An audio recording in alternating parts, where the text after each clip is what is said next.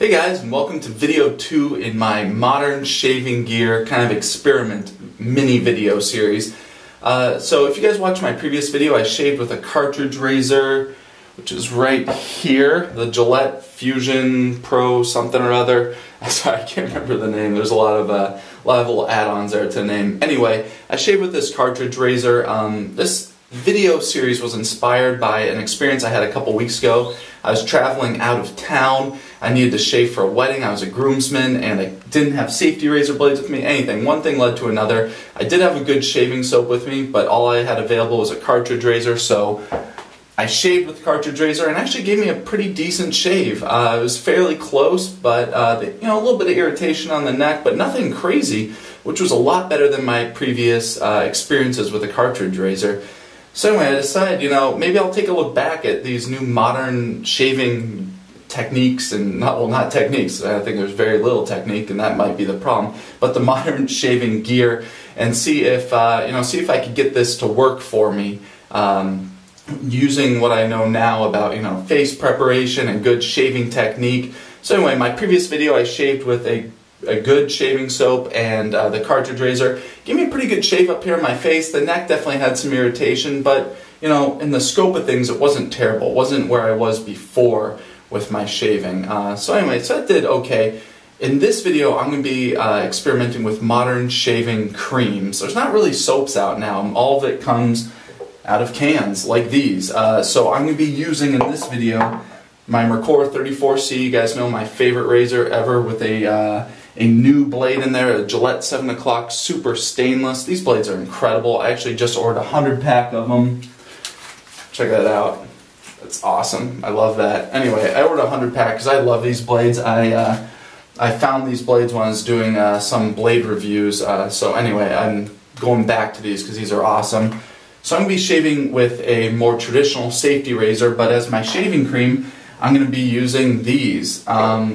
So the first one I'm going to be using is Barbasol. This was my original plan, to use this as my modern shaving cream out there, but after I posted what I was going to use, guys said, hey, this isn't modern, this has been around for a while, you should use something more modern than this if you want to really try what's the best out there, more traditional, or not traditional, more modern shaving world right now. So I looked up Barbasol. This came out, so it says in here established in 1919, which is true. Barbasol used to come in a tube. It was a cream in a tube that people shaved with. But in the 1950s they switched to this aerosolized can. I don't know. Under pressure, you hit the button on top. You know what I'm saying. And this is very popular. This was like $1, maybe $1.50 for me at my local grocery store. So this is what I was going to use, and I'm going to use this today, but I'm going to only use the Barbasol here on half of my face because I'm going to use something that is more modern too. I'm going to use this Edge Sensitive Skin Shave Gel. There it is. You guys can take a look at that. This is made by Schick, and this is a shaving gel. This is actually what I used to use back in the day. I'd use this in a cartridge razor before I switched to, wet shaving. So I'm going to be using this too. So what I'm going to do, I'm going to split my face in half. Half my face I'm going to shave with the Barbasol, half with this Edge Sensitive Skin. Let's go ahead and take a look here at the ingredients. So the Barbasol, water, stearic acid. That's actually pretty good. I like stearic acid. It works great as a shaving cream. Then triethanolamine, isobutane, Lorth 23, sodium lauryl sulfate, propane, fragrance. So then the ingredient list, after water and stearic acid, gets a little bit sketchy. It's like propellants, and there's preservatives in here. The sodium lauryl sulfate, that's a sudsing agent. So you'll see that in a lot of modern soaps, and that it suds up. When you work sodium lauryl sulfate, it kind of lathers up, but it's not a soap, so it's not a true lather. It's kind of like a fake lathering agent. So I don't love that. But stearic acid, water, that's good, I guess. So that's what's in the Barbasol. Let's take a look here at the Edge. There we go. Water, palmitic acid. So that is saponified palm. It's palm oil. So that's where you get palmitic acid. Then once again we go to triethanolamine, sunflower seed oil. It's pretty good. Glyceride, isopentane, sorbitol, stearic acid. So sorbitol is supposed to be actually pretty good. It helps hydrate the skin and the hairs and elevate them. Stearic acid, good. Isobutane is one of the propellants in here. PVP, I'm not sure what that is. Fragrance, perfume, PEG 90, aloe, that's good, and blue 1. So, not a great ingredient list. If that ingredient list was coming from like an artisan soap maker, I'd definitely be wondering what they were doing. Anyway, so let's go ahead and get into the shave. I just got a shower, facial hair is nice, cleaned out, hydrated, ready to go. I have 2 days of facial hair growth. Obviously I didn't blue my soap, so I'm just going to take some hot tap water here in my sink and add to my face.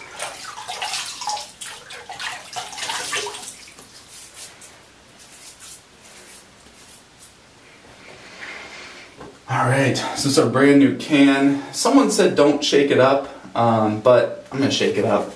I just think that this is what guys are doing out there who are shaving in the community. I don't think people are going that specific with it. I think people are just using this stuff without thinking much, because that's what I used to do. Alright, shake it up. Let's go ahead and get some out. I will say that's pretty cool. That's a beautiful looking lather there. It just comes straight out of the can. Alright. Add it here to half of my face. It was weird preparing for the shave because I didn't soak a soap, I didn't have to bloom it, I didn't have to soak a brush, anything. It was interesting. Just kind of ran in here after my shower and got going.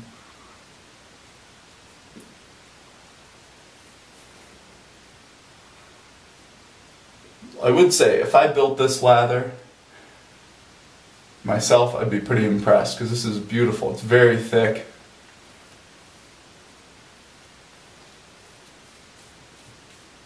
I'm just applying it with my hand. I'm not going to use a brush because I don't think that most guys out there who are using this are using a brush. Alright, that should be fine. Wash off my hand. And obviously these two creams will be mixing here in my sink. I'm just not going to be able to control for that without bringing an extra pot of water. And I'm not trying to get that specific here, as these both are in the same category for me. They're both modern shaving creams. Alright, let's go here to the edge. Yep, that's what I used to use before. Comes out like a blue gel.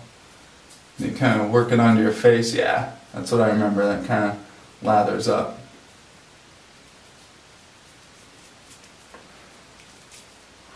Oh man, that smell. I haven't smelled that in many years.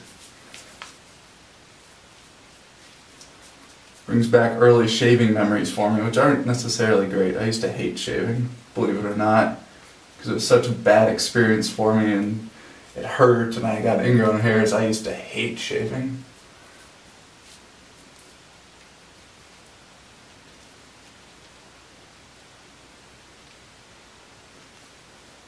Alright. I'm happy with that. I think you can see the Barbasol on this half of my face, the edge on this half. This has kind of a blue tint to it. Alright, so for this shave, I'm going with my technique I know works great with me. 3-pass shave. First pass with the grain, and then pass 2 and 3 are going to be cross grain in different directions. Alright, go ahead and get started with the grain.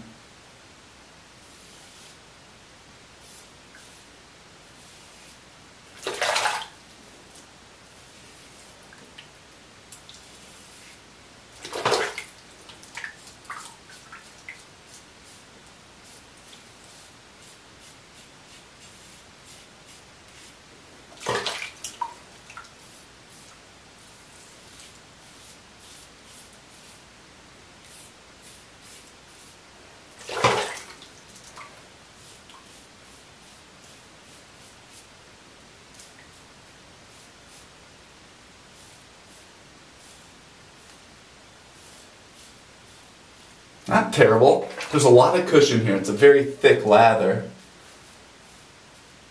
So it's got good protection between the blade and my skin, but it's not that slick. I can tell that right away.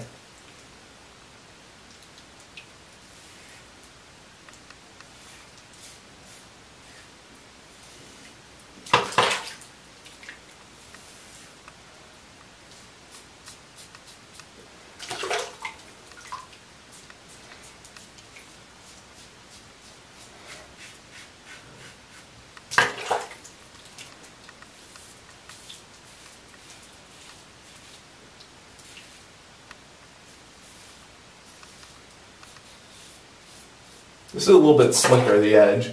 I'd say you get a little more slickness with this, but not quite as much of that cushion and protection.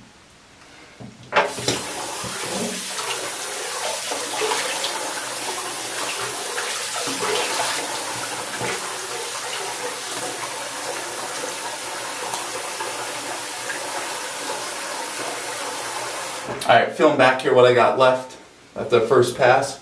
Not bad. I nicked myself a little bit right there. Nothing bad though. On the Barbasol side, there is almost no slickness here. The edge side has a little bit of slickness. Anyway, I can definitely feel that, and this definitely is consistent with what I was feeling on my face during the shave. Alright, this is so wasteful. It's another reason for shaving soap, because now you have to go back to the can, get more out.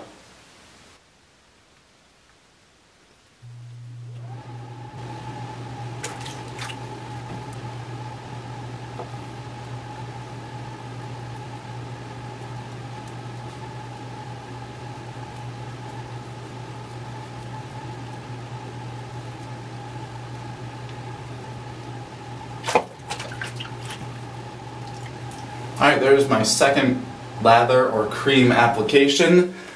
Alright, going cross grain this direction. Oh yeah, now that that first layer is off of hair, you just get more contact with the razor blade and your skin. I can feel here the Barbasol. It's not terrible, but there is just very little slickness.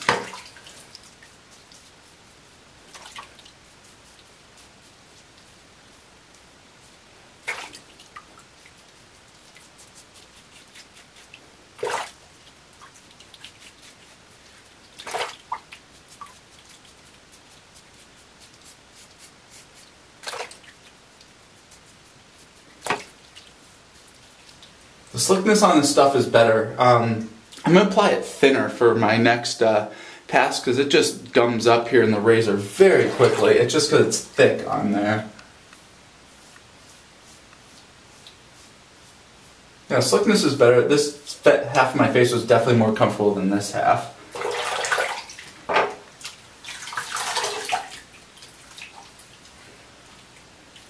Alright. Definitely more slickness over here. My skin feels better on this side. Obviously the shaving creams are mixing here in the sink, so I'm getting a little bit of cross of the edge over here. Sorry, my dog's going a little nuts. I have to get him in here. Anyway, the shave isn't that bad actually. It's doing pretty well. Give me just a second, I'm going to go grab my dog.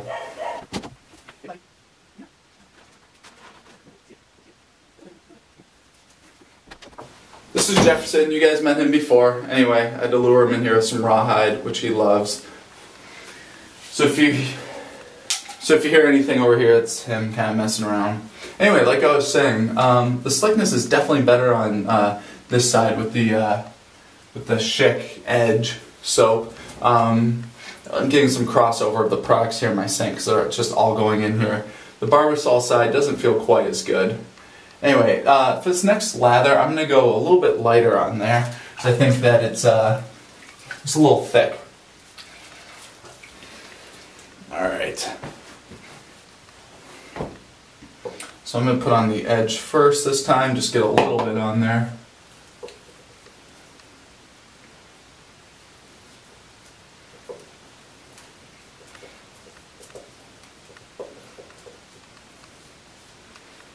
I'm going to water it down just a little bit and kind of see if I can make this a little bit slicker.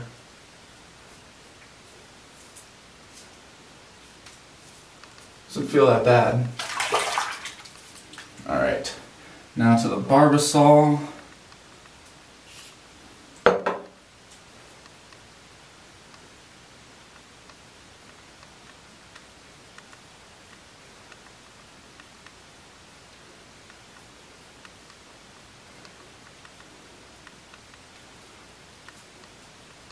Alright, same thing. I'm going to add in a little bit of water here. Hopefully help the slickness. There we go. Okay, third pass, going cross grain this direction.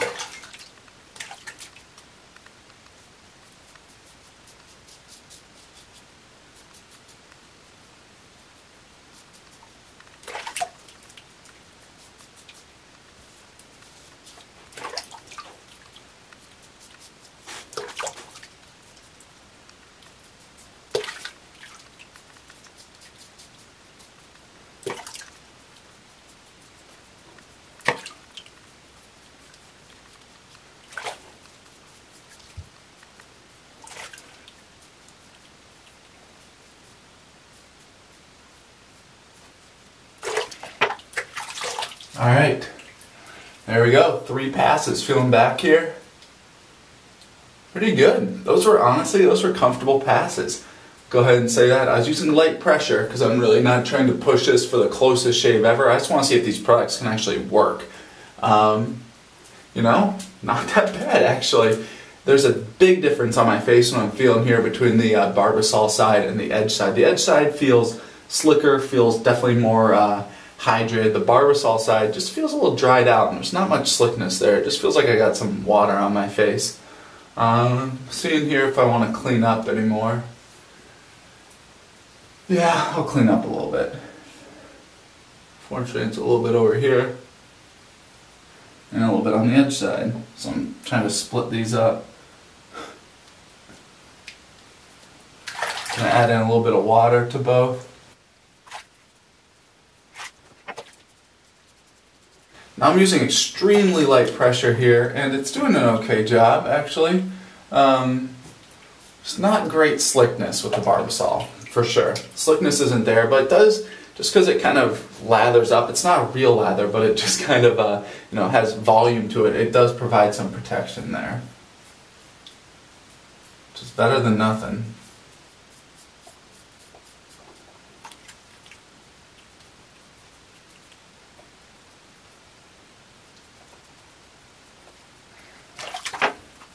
I'm going to leave it like that.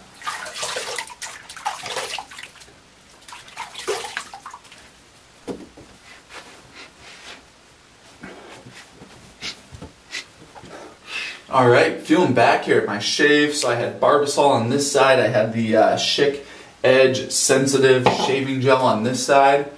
That was a good shave. Now I did shave with my Mercor 34C with a blade I love in there and using proper technique, using light pressure. This is actually a good shave. I am happy with the outcome here. I had one little small nick there, but that resolved. It was just like the faintest drop of blood. It wasn't even like really bleeding. But wow, that was actually a good shave. I'm actually pretty impressed. But what I'm starting to feel now on my skin, now that the water's kind of evaporating off, is my skin is just like dried out. It just feels really junky. It feels vastly different than if you're using a really great shaving cream or soap that you've lathered up in a brush. My skin just feels kind of, I don't know, it just feels dry and chemically a little bit. It's hard to explain, but it feels like there's like a film on there. I don't know. I don't like that feeling, which I'll get to in just a minute. But I'm going to go ahead and put on my post-shave here. Today I'm going to be using the Barrister and Man Reserve Aftershave. This is the classic. So I'm putting this on as my astringent.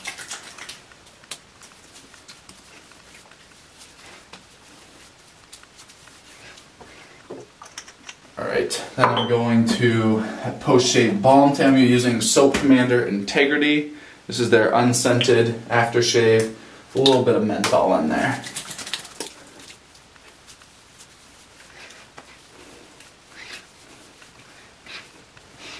Alright guys, so the whole point of this video was to take some of these modern shaving creams and gels and see if I could get these to work using a traditional safety razor and using good shaving technique. Could I get these products to perform well?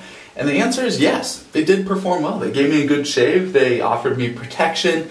The slickness was definitely not there, but it definitely had a lot of volume, both of these did, which offered good protection between the edge of the blade and my skin. So that felt pretty good. I'm happy with that. It's a pretty close shave, you know. I really don't have any irritation here, which that's worth something. I will, you know, this turned out better than I thought it would. I'm definitely impressed. I would not use these to shave with, but I am impressed with how they performed. So one of my biggest dings about these and why I wouldn't use them is due to the ingredient list. They both have things in here, like I mentioned before, triethanolamine they both have. This one has isopentane and isobutane. This has isobutane, sodium lauryl sulfate. That stuff is really not supposed to be good for you. It's like a fake sudsing agent. This has in here, actually this one isn't terrible, but with the triethanolamine here, the isopentane, the isobutane, PVP, whatever that is, I wish that they would spell that out on there for whatever that may be. I should have looked that up ahead of time. Anyway, I just think long term that the products in here are not good for your skin. Isobutane and isopentane, those are both hydrocarbons. You know, those are made when they take crude oil out of the ground and they're processing it to make gasoline, diesel, kerosene. Other things that come out of there are butane and pentane. You know, butane is used for powering like lighters, and it's also used, so isobutane is it's just a different form of the same molecular combination that butane is, but they're used as propellants. So they put it in aerosolized cans like this, and that's why, you know, you don't have to do anything. You just hit a button and these just shoot right away. Anyway, I just think long term those products like that, I try to stay away from things like that. I also want to use as much natural products as I can, which is something that I really like about the modern shaving movement.